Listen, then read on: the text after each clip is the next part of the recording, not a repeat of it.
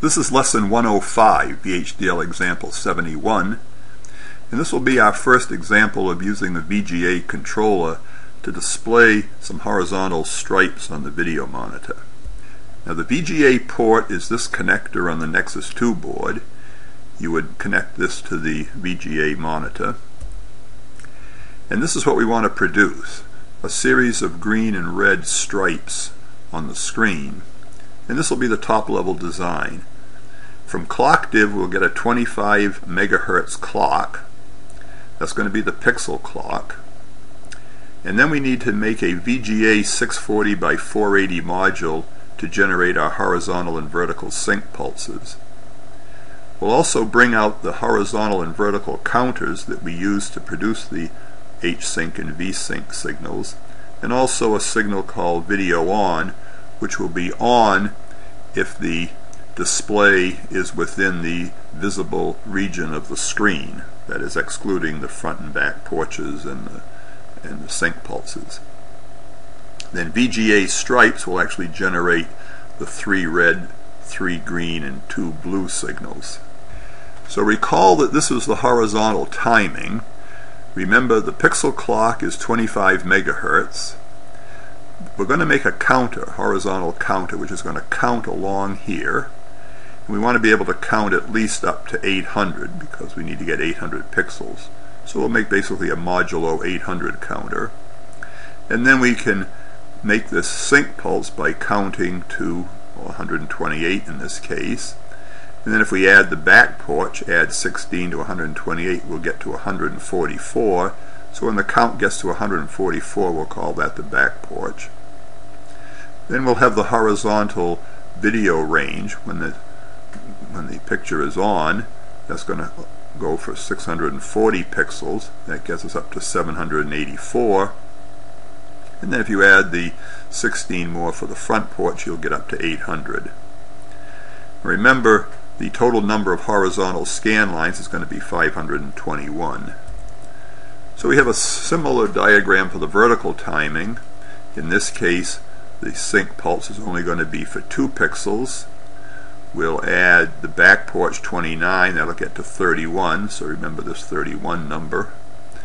And then we add the 480 pixels for the vertical size of the image. We'll get to 511. And then if you add the front porch, we'll get up to 521, which is the total vertical timing. So we'll need a vertical counter as well, which will count from 0 to 511. Here is the VHDL program. We'll call it VGA 640 by 480. We've got a clock and clear coming in, and the outputs are going to be the H-sync and V-sync, horizontal and vertical sync pulses, and we'll bring out the horizontal counter and the vertical counter. There'll be 10-bit counters, and the video on signal, which is 1 when you're in the display region. So first we'll define a bunch of constants. H pixels is going to be 800. That's the number of pixels along the vertical line. So this is the binary value for 800. So that's what H pixels is going to be. V lines is the number of vertical lines, 521. So we'll set that to B lines. HBP is the horizontal back porch. Remember, that was the 128 for the sync pulse plus the 16. That's the 144. So this number is 144. When the counter gets to horizontal front porch, that's the 128 plus the 16 plus the 640, or the 784. The vertical back porch is 31. Remember, it's 2 pixels for the vertical sync pulse plus the 29 for the back porch. So this binary number is 31. The vertical front porch is 511. That's 2 for the sync pulse plus 29 plus the 480 display region. And then we'll have signals, horizontal counter, vertical counter signals. These are the signals for the horizontal and vertical counters. There'll also be a signal called VS enable, which will enable the vertical counter. So the first thing we need is a horizontal counter. So this is basically a modulo 800 counter, similar to the counters we had before. asynchronous clear, else on the rising edge of the clock, if the horizontal counter is equal to h pixels minus 1, that's 800 minus 1, then we reach the end of the pixel count, so we'll reset it to 0, and we'll enable this VS enable. So this gets enabled for one clock pulse. As we'll see, we'll use this to determine whether we're going to increment the vertical counter or not. Otherwise, we just increment the horizontal counter, make sure the VS enable is 0, and that's our modulo 800 counter.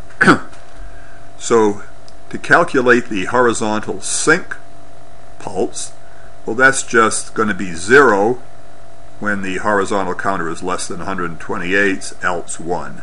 So this statement will give us the horizontal sync pulse. Remember, it's low when the counter is between 0 and 127. So we'll do a similar thing for the vertical counter.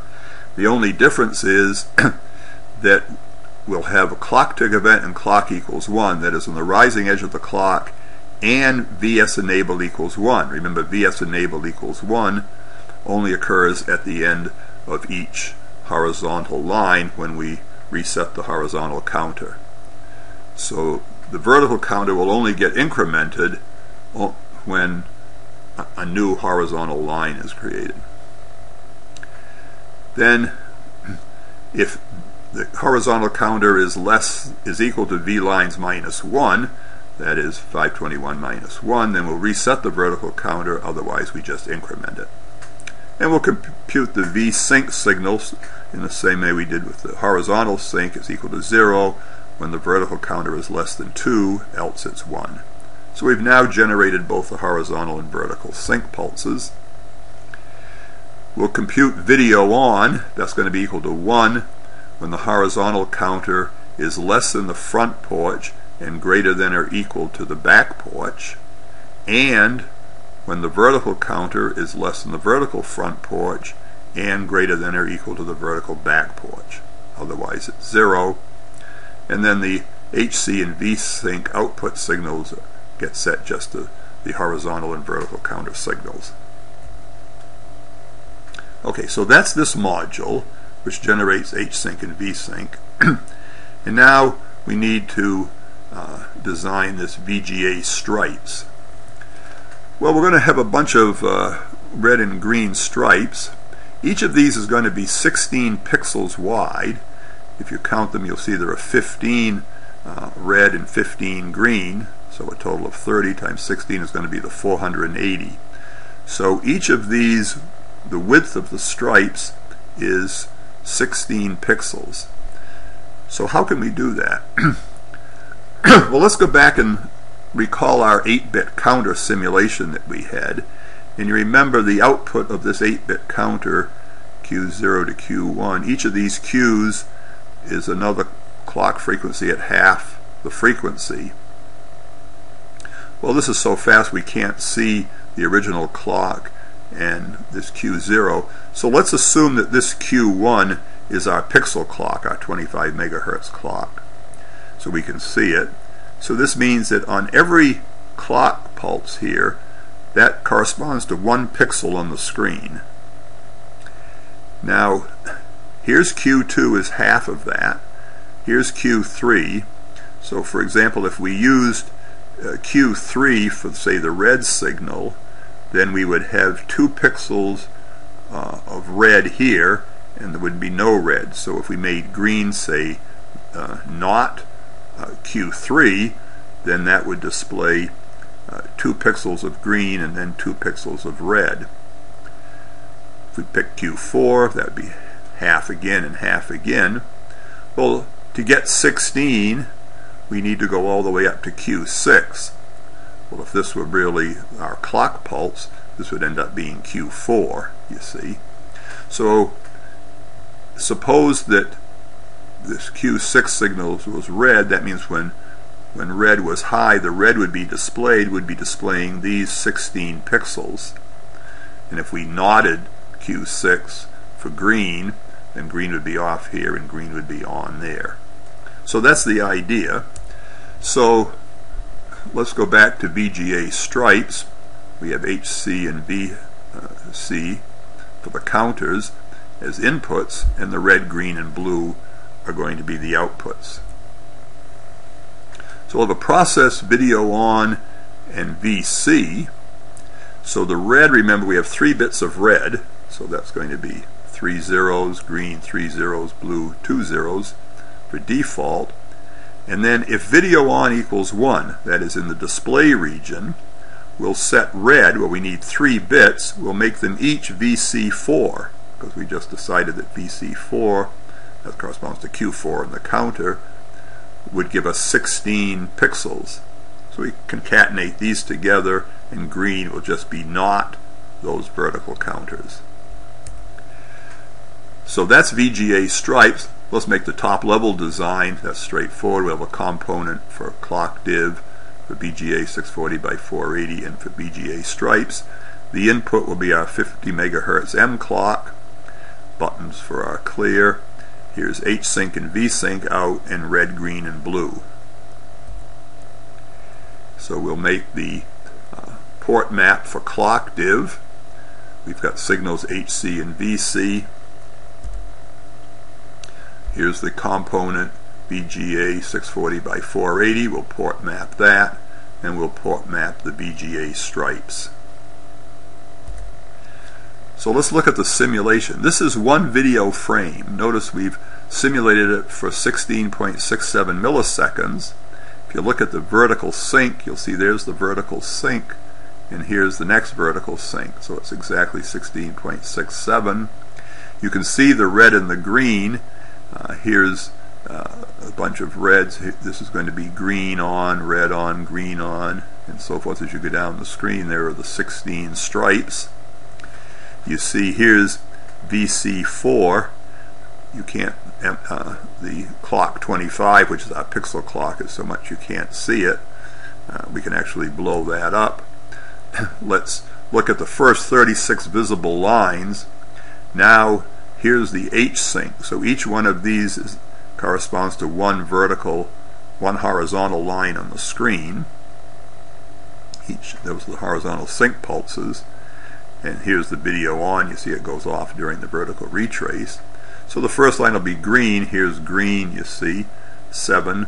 That means all the 3 bits of green are on. And there are 16 of them. And then green goes off, and the red goes on.